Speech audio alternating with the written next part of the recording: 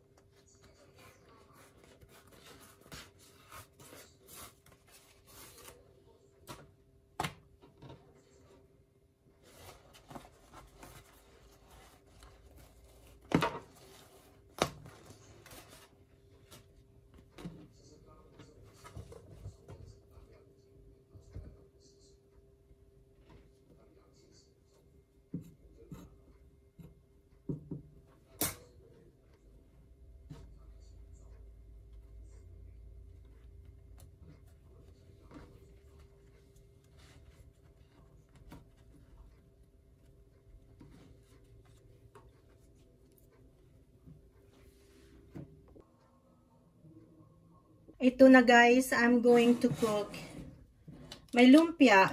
I'm going to cook just 2 lumpia. Kasi ako lang mag-isang kakain. So, pinapainit ko na itong mantika. And it's look like it already heat up. So, 2 lumpia. Only 2 lumpia. Ito na yung ating lumpia guys. It looks so yummy. And then, the rest of the lumpia, I'm going to put it in the freezer and it's good for like a month. Or maybe more than that because all the meat are cooked and also the vegetables. Okay? So, if i-freeze natin sila. Okay guys, thank you guys for watching and hope you like my recipe for today, my lumpia. Thank you guys and have a blessed day.